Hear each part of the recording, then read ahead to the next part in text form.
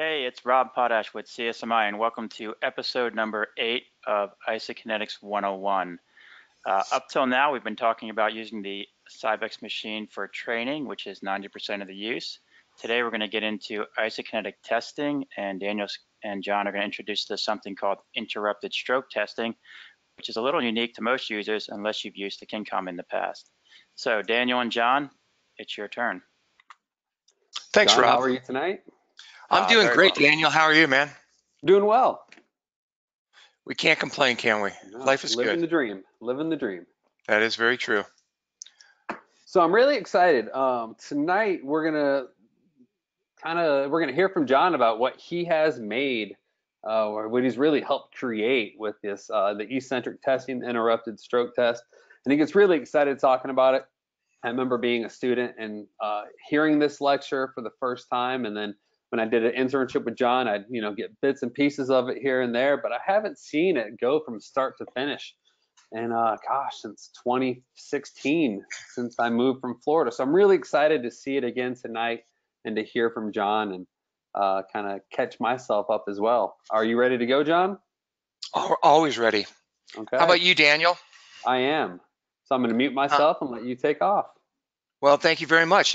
And quite honestly, Daniel has kind of led this entire approach and continues to lead this and has done some phenomenal educational formatting for us, developing videos and interactive teaching modules that we can all utilize. So he's taking some of the concepts that we came up with and he's kind of advancing those, and that's exactly what we want.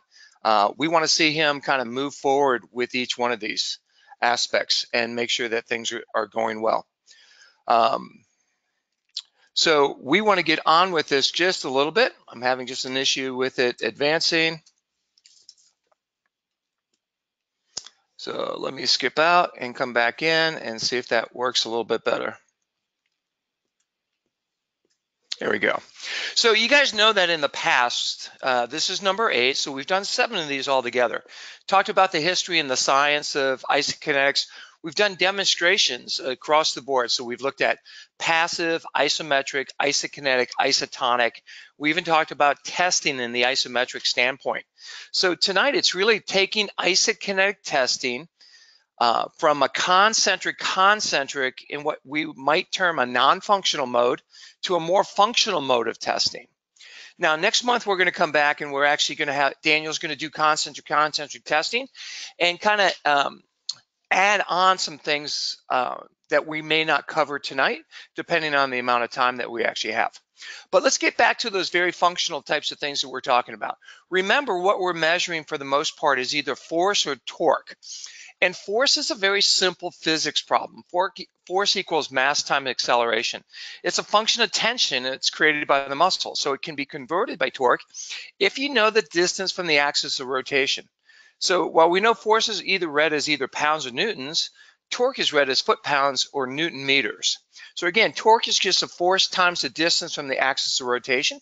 So depending on the type of isokinetic machine that you may be using, you may be getting a force curve or a torque curve. Again, the difference is just distance from the axis of rotation for torque. So what are the other things that we really have to kind of pay attention to? Well, everyone's heard of peak torque, and that's the maximum value associated. It's been used on most of the older machines for a long period of time. It's probably the most used measurement in passive systems. And again, passive systems are the older systems that kind of held on to that high end speed, but they weren't active in nature, which is the ones that we're using today. Again, work is force times distance. And again, it's distance of rotation kind of gives us information that we're looking to for work. And then if we want to go to power, it's really work over time. So they're all just mathematical equations that we can work on. So we have force, we have work, we have power, and then we can start to look at other types of things like peak power, work performed during the best repetition or the best work repetition. And again, some people like to look at endurance or the ability to reproduce force repetitively over a series of contractions or time. Now, we can argue certain aspects about it that maybe endurance isn't 50% of what your maximal aspect is, but those are kind of discussions that we'll have down the line. One of the most important things for us to really pay attention to is total work. And total work is the area underneath the torque curve and by the angular displacement. Now, from Europe, they often call this an angular measurement that they're looking for, but we really look at it as total work is the area underneath the torque curve. So again, you know isometric, it's our ability to produce maximal static force. Kind of reveals the amount of tension that a muscle can generate against a fixed resistance with a fixed speed, zero speed. Isotonics is a fixed or constant load with variable speed, but isokinetics is a constant speed, variable resistance. So an isokinetic dynamometer controls the velocity of a limb by a preset variable speed governing mechanism. As more force is exerted against the lever arm of the dynamometer, the energy of the moving limb is absorbed by the apparatus and converted to increased resistance to maintain a constant predetermined speed. So one of the aspects that we should pay attention to is often when we talk about that length tension relationship. And again, it's often referred to as an association between the length of the muscle and the tension it produces. It's been described as a position when the greatest number of cross bridges between the actin and myosin filaments of the fibers occur. And that goes all the way back to early muscle physiology concepts. Muscle tension that corresponds to a maximal active tension is known as the muscle length, a resting length, which isn't to be confused with a joint resting position. So for an example, with the knee joint, we know that the maximal forces when measured seated typically occur at 60 degrees of knee flexion for the extensor muscles, the quadriceps, and about 30 degrees in knee flexion for the flexor muscles, the hamstrings. So starting positions for exercises should make use of the resting length to develop force production, especially with a weak structure. It allows the position for optimal loading. It's desirable to have the resting length incorporated in the range of motion in the exercise and testing sequence. So when we're testing, and especially when we talk about exercise, it's not a bad idea for us to kind of incorporate some of this length tension relationships and making sure that we're at least loading them at their maximum positions and be able to functionally train them more appropriately.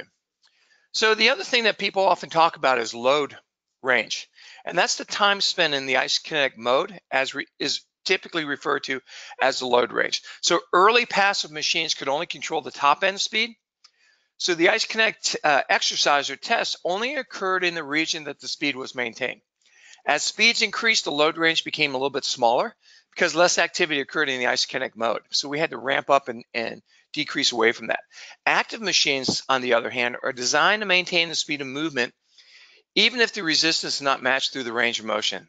And they employ a ramping acceleration phase and a deceleration phase at the end point of the range of motion. And that can be adjusted to accommodate for the type of activities and individuals you're assessing. So again, that ramping speed becomes important for us to utilize with people that may have early dysfunction that we're trying to train in a very light area versus our athletes, who are very high functioning. The other terminology that we used to hear about that we're not going to go over as aggressively when we talk about interrupted stroke technique are moment artifacts, which basically serve to challenge the reliability and validity of isokinetic use. As the acceleration occurred up to the predetermined speed, the dynamometer slowed you down, and it wasn't unusual that you would see this little bit of a moment artifact. Some people often refer to that as an overshoot. So as the speed slowed to a preset velocity, the spike's kind of shown to increase as the speed increases. And again, there's a difference between acceleration torque overshoot and a deceleration spike. Now, again, most manufacturers with active systems can reduce this with what they call smoothing or windowing. So you don't see as many of the moment artifacts or overshooting as we used to see in days past. So what about validity and reliability of isokinetics? Well, we've kind of known that several studies have been conducted assessing the reliability and validity, but we can also look at the calibration mode for testing the mechanical reliability by utilizing a known weight on the load cell and measuring the time it requires to move through an unknown distance at a specific velocity. So it gives us an opportunity to actually look at a calibration as well as the validity and reliability. So there are a few areas that we should pay attention to in order to make sure that reproducibility factors don't cause some errors if we don't reproduce them correctly. And a couple of things to really kind of talk about very briefly is subject motivation. Now, obviously, if we have somebody who's uncooperative, if they're non-compliant, it can be a little tough to do a very valid test and reproduce their ability to produce force. But then also fatigue and pain can also be areas that cause some problems for us.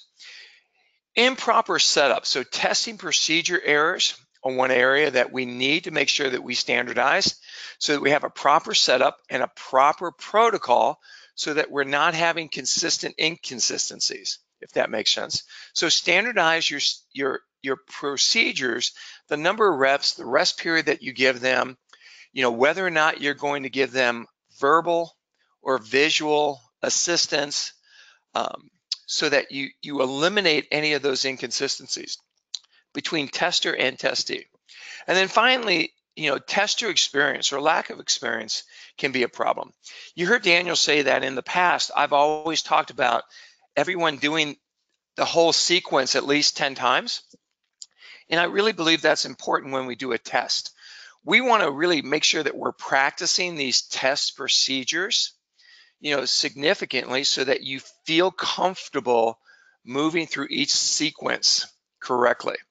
So again, inter-tester reliability, differences between testers, whether one's talking, the other one's not talking, if they set everything up, can be a problem.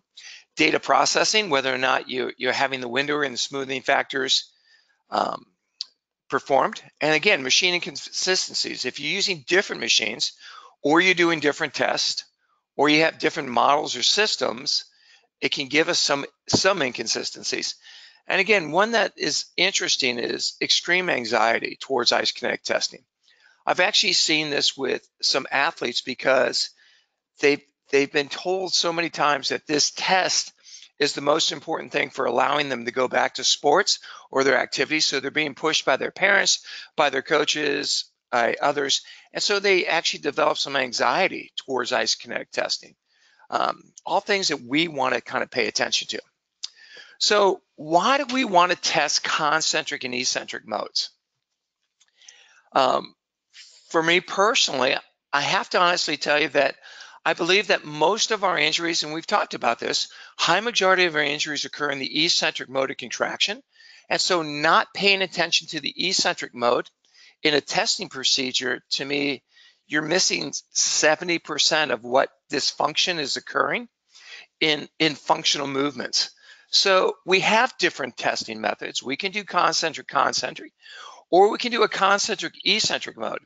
And when we do a concentric eccentric mode of testing, I prefer to do what's called an interrupted stroke sequence. And this was actually developed by Everett Knudsen from the Karolinska Institute in Stockholm, Sweden. And what he really found is that, and he was a researcher, and by understanding that interrupting that concentric eccentric continuous muscle contraction, which we know of as the stretch shortening cycle that we've talked about, that would eliminate the neuromuscular component of the test and give a better indicator of the biological force production. And this is one of the reasons that we often talk about when we look at a test, are we looking at biological factors or are we looking at neurologic factors? And there's ways for us to kind of make a determination if someone just has biological force production issues or if they actually have some neuromuscular issues that we have to pay attention to. And as we talked about in the past, sometimes the advantage of neuromuscular dysfunction is that we can improve upon that in a very short period of time. So we know that when we start training someone, it takes an average of 6 to 8 weeks for biological force production to occur, for hypertrophy to occur. But neuromuscular control can occur in a much faster time frame. So we could see strength improvements within the first 1 or 2 weeks if it's a neuromuscular issue that we're concerned about. So I go after what we do, and I want to make sure that we have a little bit of a disclosure. I'm going to be talking about what we do at Proactive Physical Therapy in our test sequence example. So from a disclosure standpoint, I don't want you to use this testing sequence unless you're comfortable and satisfied that it's one of the best things for your patients to be able to use. You're going to subject them to a higher stress eccentric in order to look at the muscle capacity in that motor contraction. And so you want to make sure the patient is deemed appropriate for testing beyond any contraindications or precautions. So if you find something that's a real problem or a contraindication, you probably don't want to test them. The other aspect is you want to make sure that you're introducing a very gentle warm-up in the very beginning. So we start them on a stationary cycle, walking on the treadmill for about 5 to 10 minutes just to increase overall core temperature. And then we do some submaximal specific exercises for that muscle groups. So if it's the quads, I like step downs, mini squats, some of the other types of things that we can do. And during that aspect, we're going to go through documentation of the subjective information. So we're going to make sure that we enter the patient's name, obviously, but age, gender, weight, athletic background, if there's a disability or a limb dominance that we need to record. But age and gender and weight are going to be very important because we're going to use body weight specifically to kind of look at some of our data interpretation. And so it's one of those areas that we want to pay attention to. And obviously background, athletic background is going to be important. You know, there's a significant difference, again, as we talked about in training, between a running back, a football running back, and a marathon runner. They don't train the same, so we shouldn't expect that we're going to see the same type of force production when we go into an Isokinetic test. And then Daniel reminded me about this, and we talked about this after one of our sequences when he mentioned that I used to have pearls. And my pearl for setups was always make sure when you set the patient up, you align them from proximal to distal alignment. The very last point is the attachment of the pad distally. So you want to take them through that available range of motion. And I know that we're going to kind of talk about this again to make sure that we're sending them through that. We're going to check the alignment after attaching to the pad through the range of motion, make sure the pad's not pivoting. So it shouldn't be sliding up and down. So if we have aligned the axis of rotation to the axis of rotation correctly, and the chair setup and the patient setup is correct, this is one of our checks and balance systems to make sure that our alignment is correct. So what's our testing sequence? What are we going to do? What's important for us? So let's talk a little bit about tester and subject education, and I'll get into some of this. So, you know, familiar instructions a couple of decades ago was to push and pull as hard and as fast as you can. And we've kind of evolved from that original concept reciprocal passive to our current active dynamometers. So subject education regarding how to provide resistance has also transitioned. Because we have higher speed eccentric movements, they can create very high force productions. And while they can be desirable when we're talking about training athletes, they can also be less so if we're working with an average subject. So requiring modification of verbal cues while testing different subjects with different goals are also important. And then furthermore, if we have inhibition of muscle groups, which are common in untrained individual, especially when we get into higher eccentric force production, it's something all clinicians should be cognitive of.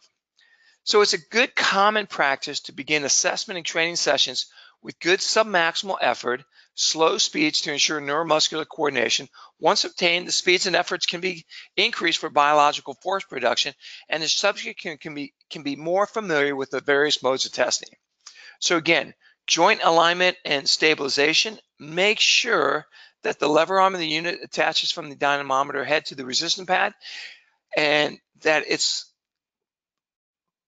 on the lever arm the way that it should be so that it can record. So again, if it's on the resistance pad, you're going to be recording more force. If it's actually located in the loading sequence itself in the dynamometer head, you're going to be recording as torque. So regardless of where the load cell is located, it's important to maintain the joint axis of rotation to the dynamometer axis to achieve accurate readings. And again, subject positioning. Position that subject, alignment of the joints both above and below the joint tested to ensure biomechanical alignment through a cardinal plane, and that any accessory movements such as rotation is avoided.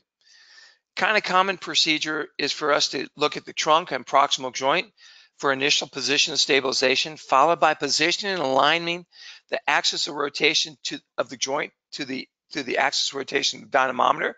And again, the resistance pad is then placed on the distal limb, and the subject is taken through the range of motion passively with the machine off to assess for the correct alignment, and that there's no pivoting or shifting. This is a really important aspect if we're talking about testing. Once the correct alignment has been established, connect the resistance pad to the distal limb and secure it snugly. So again, when we talk about resistance pad placement, changing the length of the lever arm will influence torque production.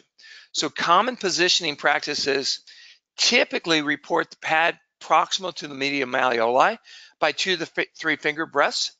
But as we move the pad more proximally, we do have a tendency to reduce shear stress, and Daniel's talked about that. One other aspect, and we'll get into it when we talk about testing, is gravity correction. And I'm sure Daniel's going to kind of mention this when we go over. Gravity correction really encounters a gravitational force that we have to account for under testing conditions.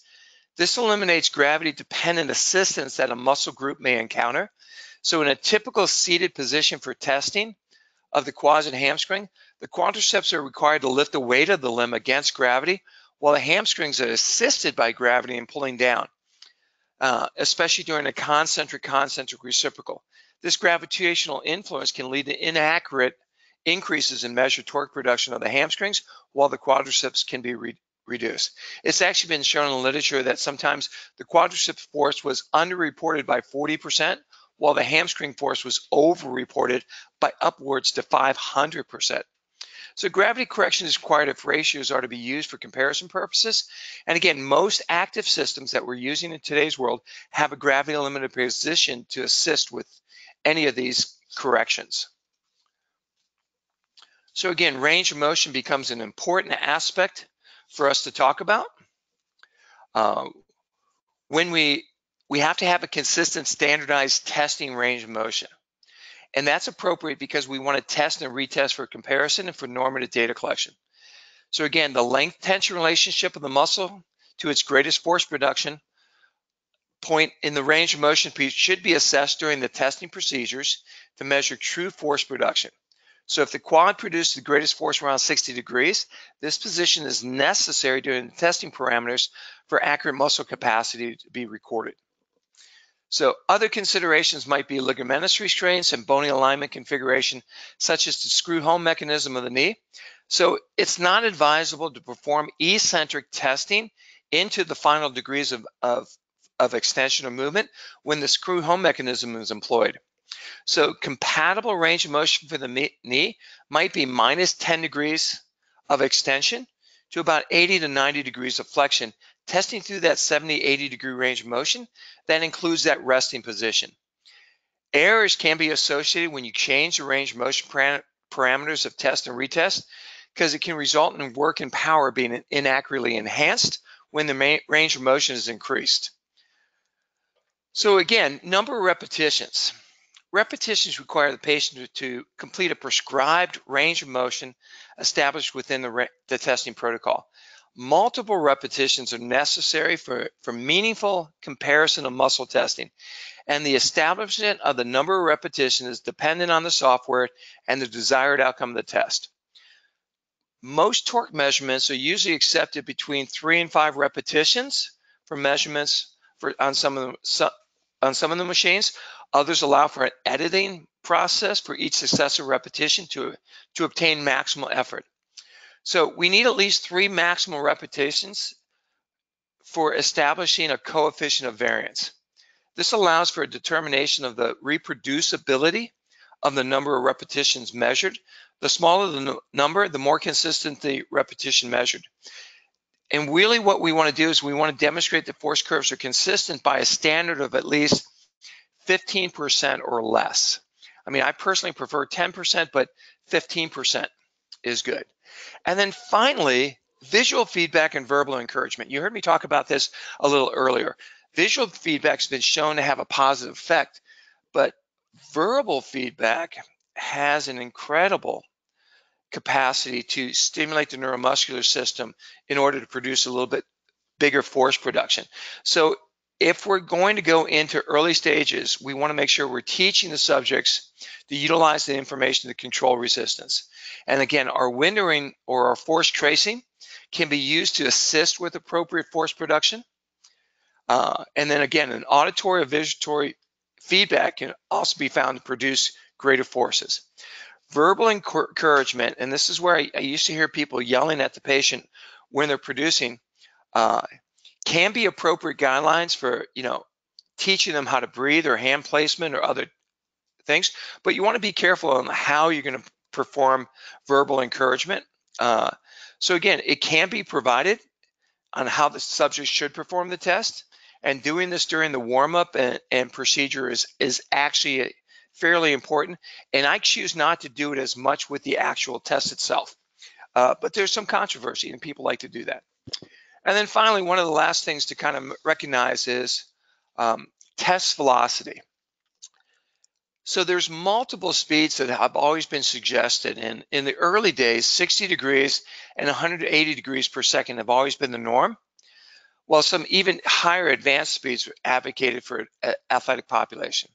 So most of the normative data that we have available today was really developed on constant motor testing only. But as the relationships of functional motor loading during activities are explored further and the mode of injury mechanisms are better understood, several additional interesting parameters begin to appear. So most athletic injuries occur at high rates of speed, higher than what the dynamometers can actually produce. We know that pitching, peak angular velocity of pitching can exceed 6,000 degrees per second. But we also see that some test subjects had difficulty achieving speeds of 300, 400 degrees for testing and training. So it requires us to kind of re-examine appropriate speeds of testing from fast to slow. And as the force velocity curve very clearly shows, the faster one goes concentrically, less force is developed, and subsequently less muscle tension and recruitment of fast twitch fibers. Inversely, however, as speeds of eccentric movement increase, forces increase significantly. This increases tension which recruits fast twitch fibers, beneficial for protection from high-speed injuries. But one of the challenges with increasing speeds too quickly with an untrained individual is the neuromotor input, which may inhibit the muscle's force production as a protective mode. So eccentric testing to me becomes important when a clinician wants to perform functional muscle testing, and developing a speed of testing that's going to be appropriate for both concentric contraction and eccentric contractions becomes paramount. So do you really need to test at different speeds, or will one speed provide appropriate information regarding force, torque, work, and power?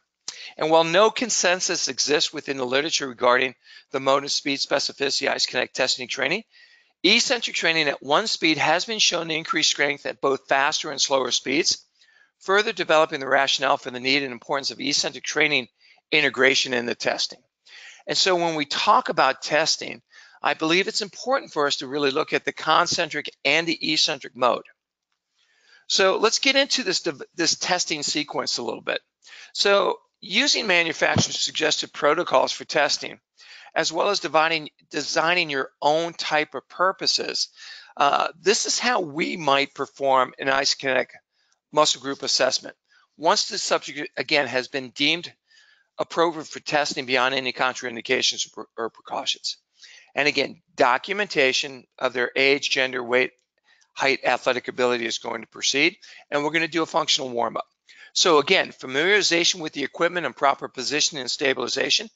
We want to make sure that they're comfortable, and we provide reliability for the isokinetic movement so that you know how to test correctly. We want proper position and alignment of the body. So in a standard seated open kinetic position, hip and pelvis alignment is achieved with stabilization belt. Thigh length is assessed for appropriate seat length to allow knee flexion without posterior impingement. And then we're going to look at that axis of rotation and make sure it's aligned to the axis of rotation of the joint. We're going to measure out the length of the lever arm to the distal extremity, and then we're going to move that resistant pad on the lower extremity through the range of motion to make sure that there's no pivoting or shifting occurring. Once we are confident that there's nothing shifting or pivoting on the lower extremity, we can secure that stabilization pad to the subject. Okay. We're going to determine if there's going to be a preload. We're going to look at those ramp settings and gravity correction to be performed, and we're going to set the appropriate range of motion for the test. Again, my tests typically go from -10 degrees of extension to 80 degrees in the range of motion. So we test through a 70-degree range of motion. We don't get a lot of posterior impingement or artificial braking when the back of the leg comes against the end of the chair. We do a very specific warm-up, meaning that we want to take them through 10 repetitions prior to doing the test. So after they've done their general warm-up that we talked about before, on the bike, walking, and then doing their step downs, once they're on the machine, we ask them to give us 25% of their effort for 3 repetitions. And we're looking at their torque curves and measuring out what level of force they're producing at 25%. Then we ask them to give us 50% of effort, and at the same time, we're looking for whether or not they're in distress, they're having any discomfort, or if there's a fatigue factor going on. We're asking them to give us 75% of their effort for 3 more. And the very last one, we'll ask for 100% effort, and that's what our test is going to be looking like. Now, I normally give them about a minute after we complete this specific warm-up before we go into the testing methods to make sure that they're comfortable with each one of these. So again, we've standardized our testing parameters. We had that specific muscle group warm-up. So we test that uninvolved limb first. And once we've completed our uninvolved limb, then we change for the involved limb. And we make sure that once we finish the test, we've recorded, formatted, and we look at the interpretation for test results. And we can explain those to the patient and to the physician. And here's an important point. Proper storage of the tests for comparative studies in the future becomes really actually important to us. So this is where I'm going to invite Daniel back in. Hello, John. Hello, Daniel. And Daniel's given us some great videos that I want you guys to kind of pay attention to. So I'm going to start this video. John, let me run this from my end so it won't be choppy, if you could. I can do that. Yeah, I'm going to send it back to me. Sounds good, Daniel. And then test quad.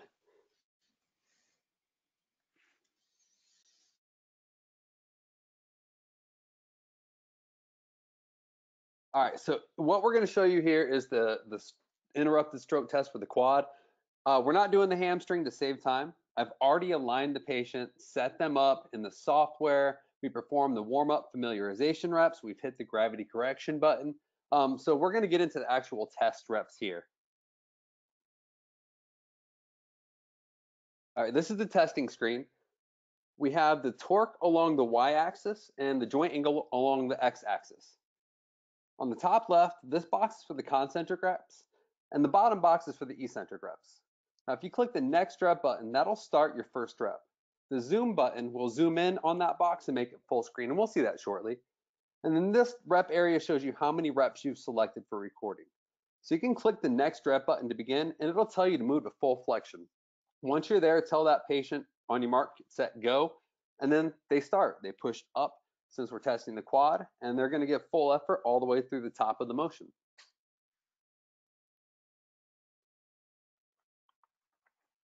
So I say go, he gives me 100% effort. All right, so then back to the screen. We're going to go to the bottom eccentric box, and we're going to click next rep. So we just took our first concentric rep, and you can see it in the top box there. Now I click next rep for the eccentric. And again, he pushes up as the pad moves down. And now you're just going to go back and forth between concentric reps and eccentric reps until you get your 3 good consistent reps for recording. Now let's check out the zoom feature. This makes it full screen, and we can see the peak torque listed along the left, but the top of the screen, we see the rep colors. So you can see the first rep is red, the second rep is green, and so forth. So that's how you can see not just peak torque, but how good your reps are. So let's do another eccentric rep, and then we'll zoom in. Now, I don't normally zoom in on every rep. I'm just doing that to show you the software a little bit. So you can see that the peak torque on the left there is almost 40 foot-pounds less. And you can see how the torque throughout the range is less. And again, that's that work, that total area under the curve, and that's really important. So the first rep was good, so we selected that. And we're going back to concentric. And again, this rep was right between those two. So I'm actually going to select all 3 of those reps for a recording. And you can always unselect the rep at any time. So there's our eccentric rep. Let's go ahead and check that out. So we zoomed in. Again, rep 3, or the blue line, was a good rep. It was consistent with that first one. So I'm going to click the box next to rep 1 and 3, but I'm going to leave rep 2 unselected because that's that green one, and I don't want to record that. All right, so next, I want to show you an example of some bad reps. Now, this usually happens because they anticipate the bottom of the range early, and they stop pushing, usually in their last 10 or 15 degrees. It can also be that when you click to the next rep button, so yeah, you can see here he pushed, but then he stopped pushing because he anticipated that range of motion stop early. So we don't want to keep that rep. Another example here is you tell the patient, on your mark, get set, go. And they kind of stutter step. They give you torque to start it, but then they realize, oh, it's moving, and then they give you force. Again, you don't want to keep that rep, and this is all what's going to help get that coefficient of variance very low. Our coefficient of variance is usually 0.05 or even better. It's rare that with the interrupted stroke test that you have a high coefficient of variance unless there's a reason for it. So let's go ahead and get our last good rep here, and this was a true rep by the patient. So we zoom in, we can see rep 6 was good. That's our purple rep there. It's got a good peak torque numbers, but the shape of the curve is good. It matches the others, so let's record it. So we got our 3 good concentric reps, our 3 good eccentric reps, and then we can move on. Now, I usually make the patient do at least 5 repetitions, even if they give me 3 good ones out the bat. Lots of times, they will continue getting more and more torque production as they go. You're allowed 10 concentric and 10 eccentric attempts to get 3 good ones, but I usually at least do 5. If they start getting fatigued after that 5th one, I'll give them 30 seconds or a minute rest before I move on. Okay, John, if you want to go ahead and unmute yourself, I didn't know if we are ready to move on back to your screen. Let's do that. Okay, I'm going to throw it back to you, John.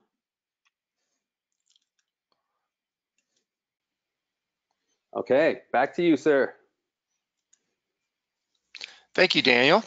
So again, when we record those 3, then what we want to be able to do is we want to look at the evaluation of that muscle performance and be able to do some interpretation of those torque curves or those force curves. And again, remember that torque can be calculated because it's really force times that rotational movement that's going to be occurring. So maximum force is dependent on the cross-sectional area of the muscle and the type of motor unit recruited. It's also dependent on the distance of the joint and the angle of the insertion.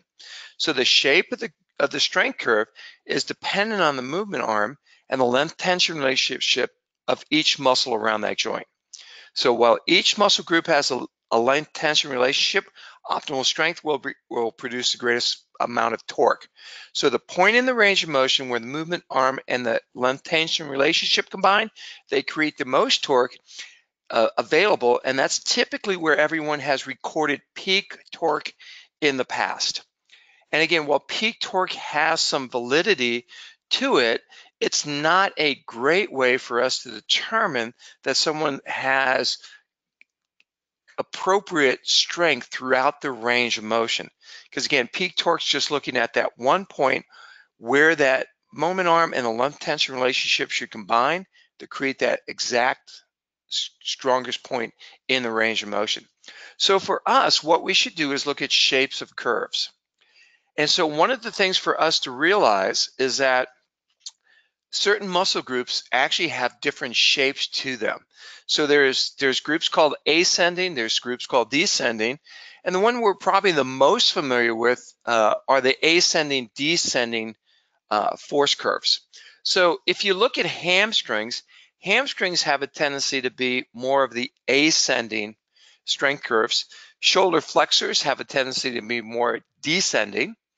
And again, the quadriceps or biceps have a tendency to be ascending, descending curves. So what does that really mean to us? Well, again, with a hamstring, maximum strength point should be around 30 degrees of flexion, and that as we move into greater modes of flexion, we're going to decrease the amount of force that we're able to produce. Shoulder flexors, strength is decreased as shoulder strength or flexion increases. So we have a descending curve. And again, that plateau occurs normally between 45 to 90 degrees of shoulder flexion. And then finally, we have that ascending, descending curve. So again, with the quadriceps around 60, sometimes 70 degrees in the range of motion, should be where we have the highest peak torque. So when we look at the shape of the graph, that becomes important to us to determine whether or not someone has good total work capacity. So what about peak torque? I mean, can we use it? So again, traditionally, it's been the most reported parameter for isokinetic testing, and it's represented by the highest point on the torque curve. But average torque or force may represent the overall work and power to muscle to a higher degree. And the peak torque may not represent the muscle's true capacity. So comparisons of peak torque across different speeds can't produce inaccurate conclusions regarding function. Because as we increase our speeds concentrically, our peak torque moves down. So Daniel, should I throw it back to you in order to run this next video? Absolutely, I can go ahead and take it here. Thank you.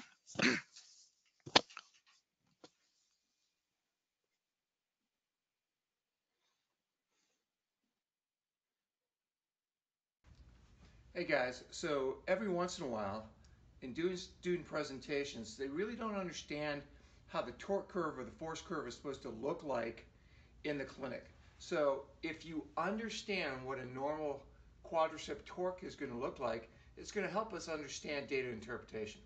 So the first thing that we understand is that we go through an ascending, descending curve. So we're going to zoom up on this a little bit. And one of the things that we talk about is that our range of motion goes from 0 to 120 on an average quadricep. I know the knee joint range of motion is a little bit more, but muscle range of motion is about that. So at that midpoint in our range of motion is where we should have the strongest amount of force, and we should be actually weakest at our endpoints in our range of motion. Now, it doesn't necessarily mean that we go all the way to 0. Depends on whether or not we're giving someone a preload. So if we're talking about going through that range of motion, we kind of see these little X's, and research has kind of shown us that this is the appropriate way that a quadricep is going to respond. So we kind of have that ascending, descending curve that's going to occur. And that's very normal for a quadricep. So one of the things that we're going to do is we're going to start in flexion on a concentric standpoint. So again, if we're measuring out our range of motion to be from 10 to 80 degrees, we're not going to go all the way from this standpoint. We're actually going to start here. And if we're starting low, this is going to ramp up fairly quickly, but what you should see is that this is going to ramp up to kind of catch that point, and then it's going to follow this down. And it's going to stop here and here at our 80-degree point. So we're going to see a ramp up, and then we're going to see it kind of track back down. Now, what's different from an eccentric standpoint is we're starting an extension here, but our eccentric measurements should be at least 10 to 30% stronger, and we're going to see those kind of go up, following that same mode that the concentric does, but it's going to kind of stop at this point. It's not going to drop all the way to 0, because they're still kind of pushing at that point. So we should see that concentric contraction is going to be in red, eccentric contraction is going to be in green. This should be about, this distance here should be about 10 to 30% stronger in the eccentric mode of contraction.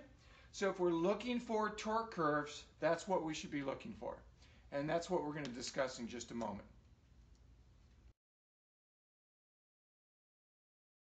Okay, John, I'm going to send this back your way. Thanks, Daniel. Okay, back to you, sir.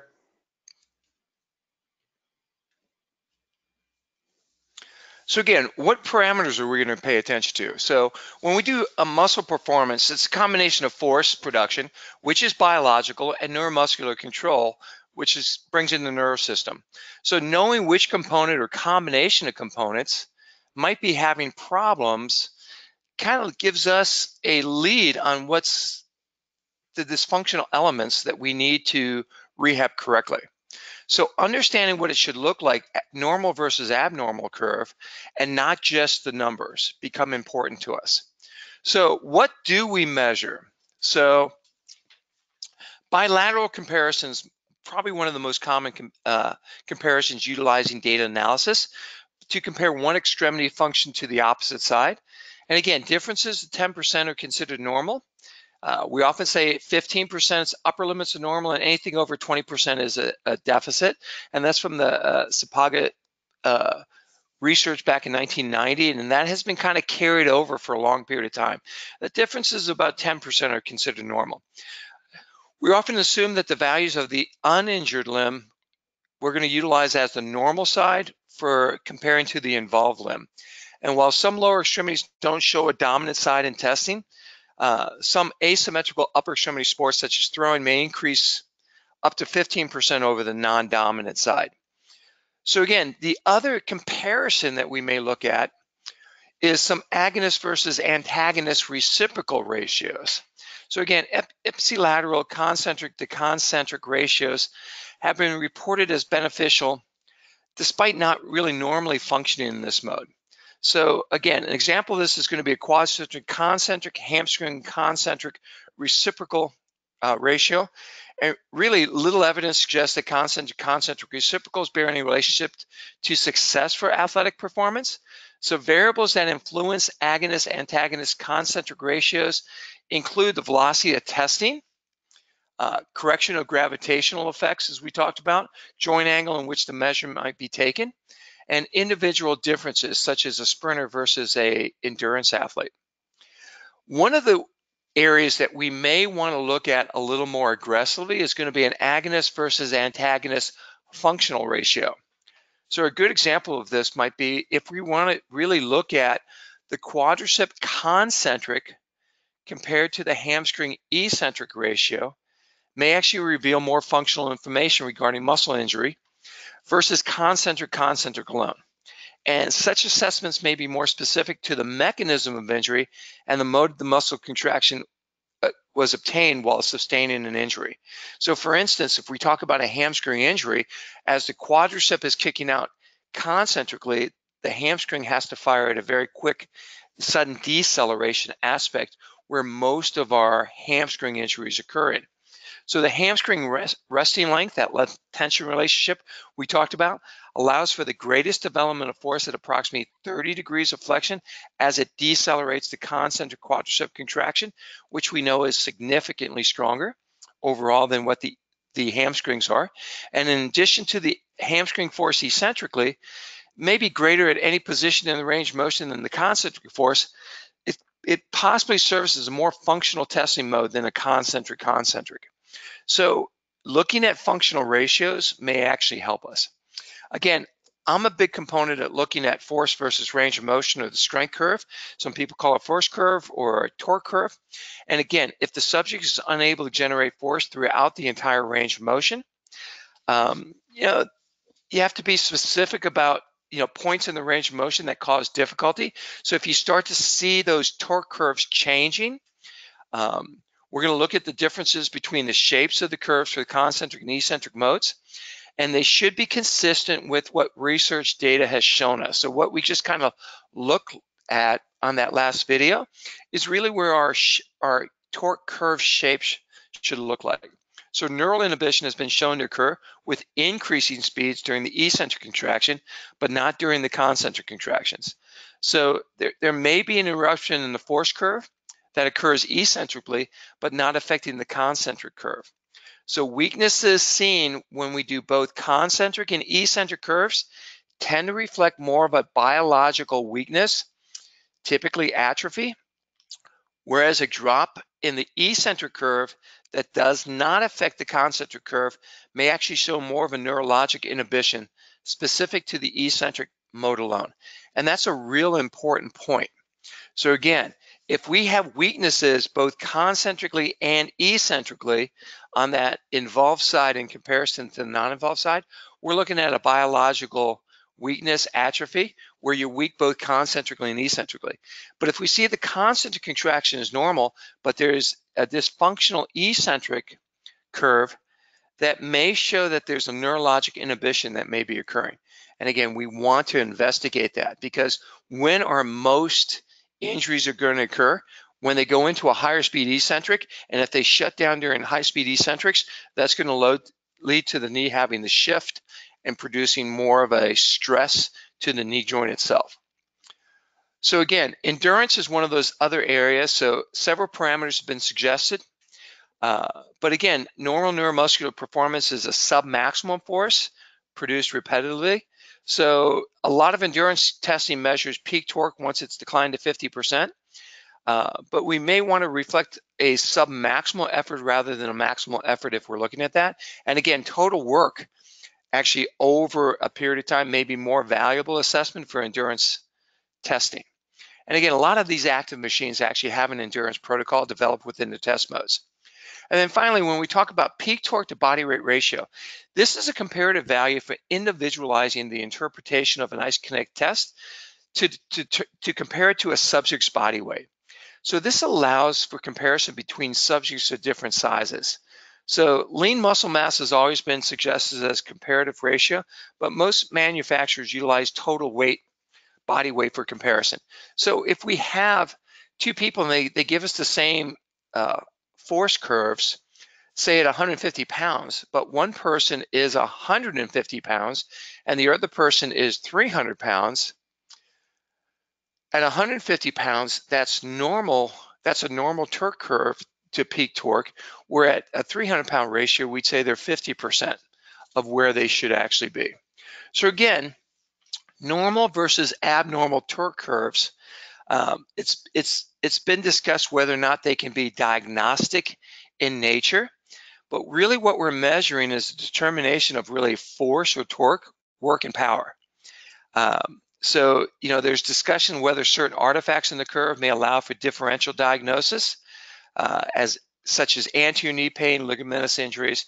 But what we really haven't established in the scientific literature is to truly validate these. So interpretation of torque curves really are dependent on the ability or lack of to produce really force, work, or power. And again, misconceptions. Other misconceptions regarding data analysis has to do with speeds of testings. Slow speed tests do not determine strength, and fast speeds do not determine power. Torque, work, and power are all independent of test velocities, and they can be calculated at any speed.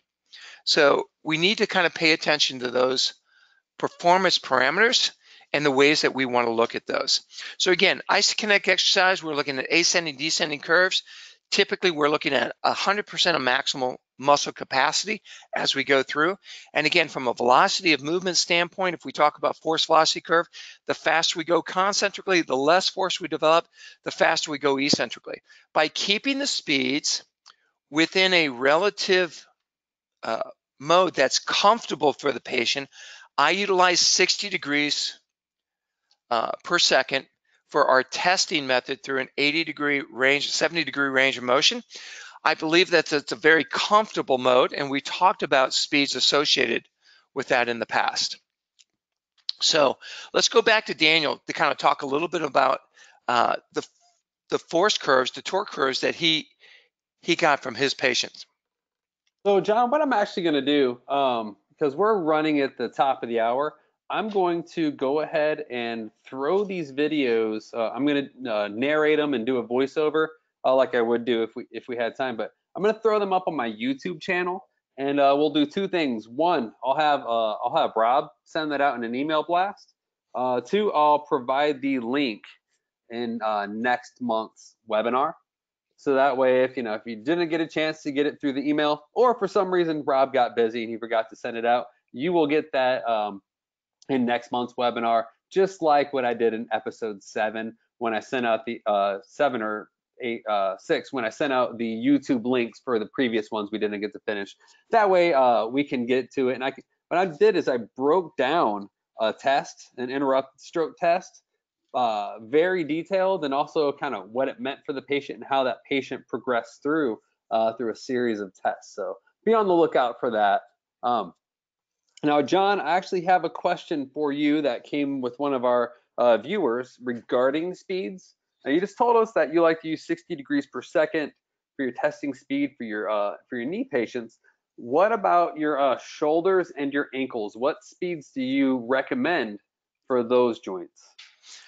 Depends on the range of motion that you're going through. And again, what we had talked about in the past, and this was a process that I kind of developed, and it's called 1 degree per degree range of motion.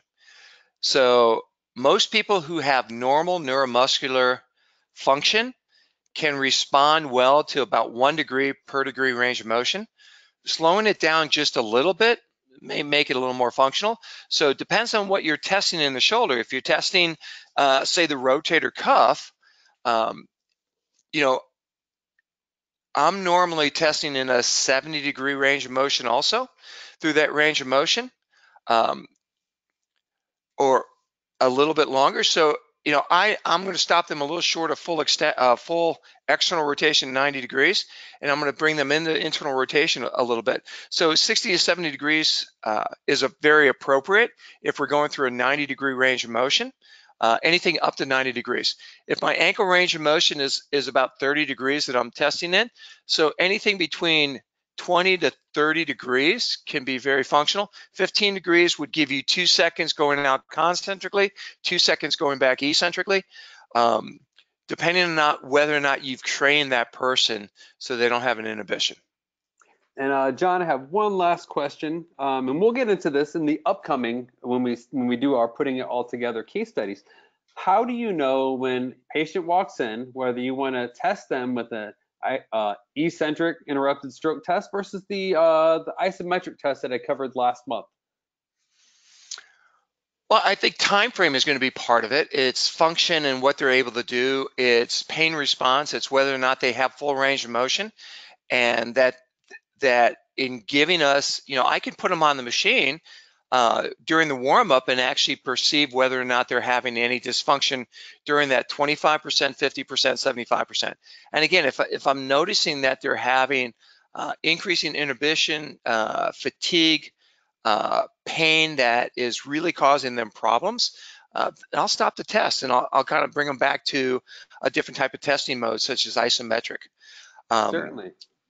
So there's a couple of different factors, but one very important factor is whether or not they've been trained a little bit in eccentric mode, so that they actually perform eccentrically correctly. Certainly, I agree with you there. Also, patient presentation. Obviously, if they're having 7 out of 10 pain through normal ADLs, you're not gonna throw them on a maximum effort eccentric load. You might do isometric. But if the person comes in and they're saying, "Oh, I get pain when I play basketball," or every once in a while going downstairs, but I'm able to push through it, then we'll throw them on the eccentric load test because their pain is much less and their function is much higher. So a lot of it is with that. And that's going to give us a good indication. And again, if they're giving us 100% of their perceived effort, we're going to really see where in the range of motion they might be having deficits. We're going to see the difference between the concentric and eccentric force production of the uninvolved to involved limb. And that can give us a lot of good information, especially with anterior knee pain patients. When we see they have normal concentric test, but they have horrible eccentric test in relationship to the Well, good uninvolved side. segue.